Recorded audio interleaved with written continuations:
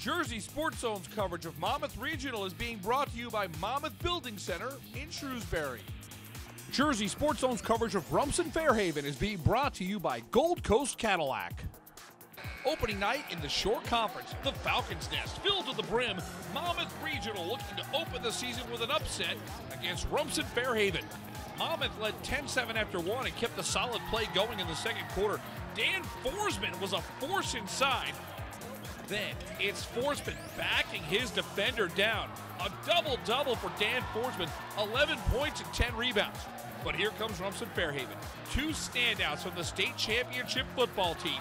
Jackson McCarthy scored the game-winning TD at MetLife. Now he's draining threes. Then it's Ian O'Connor dialing in from long range. RFH starts to take control. O'Connor is a force. Great job of switching to the left hand here. Rumson-Fair builds a 28-20 lead with 2 minutes to go in the first half. Monmouth Regional closes the second quarter with a couple of big three balls. Karan Holly with the triple. And at the half, the Falcons are right in it. It's a 31-28 Rumson-Fair lead. But the third quarter saw Ian O'Connor take over. They call him the Viking at RFH, and he went totally Nordic. He's fearless when he takes it to the tin. O'Connor crashes the offensive glass as good as anyone at the Shore. He's fearless, and the result is second chances and buckets. McCarthy knew O'Connor had the hot hand and got him the rock.